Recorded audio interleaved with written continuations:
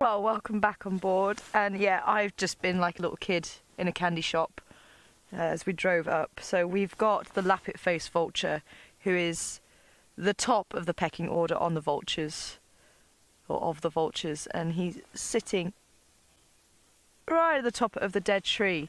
But if we go across to the other side, we've actually got the 3 different species of vulture in the tree. So we've got the white-backed vultures that I think you've just been seeing with Tristan. So we've got some there.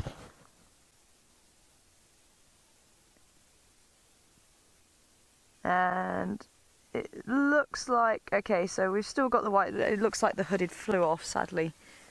That we also had a hooded vulture in that tree as well.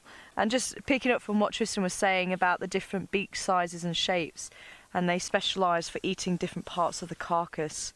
So once the lappet face have opened up a carcass, the other vultures can come in and feed on the softer tissue, and then you get some of the vultures who actually have grooves on their tongue that will actually be able to eat the bone marrow as well. So let's carry on around, but I just really wanted to share the lappet face with you just in case they've been and gone already, because that is just something very special. Here you go, you can see that bold head. And again, not having feathers on the head, it's actually keeping them very clean. And vultures are actually very clean birds. They do go and bathe after they've eaten.